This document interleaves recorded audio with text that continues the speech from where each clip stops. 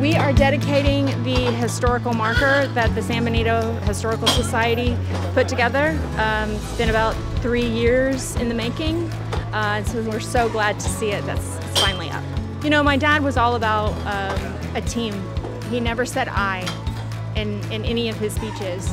And I know that he's looking down and hoping that this inspires the young people that walk through these gates to just be their best, their absolute best. And you know, there are days where it's very, very hard to get up, and days where you don't feel like yourself or you feel under the weather, but you push through it, and hopefully this is a reminder that it can be done.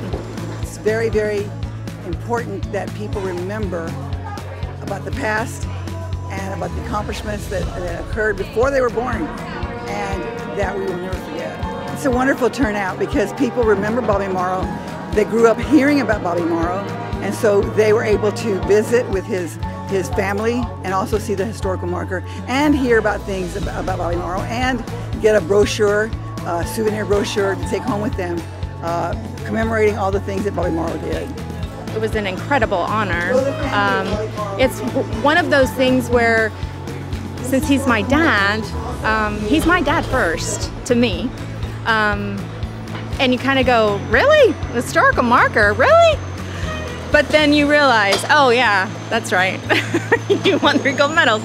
Just being here in his hometown and seeing his name up there was just seeing the Olympic rings. It was just incredible.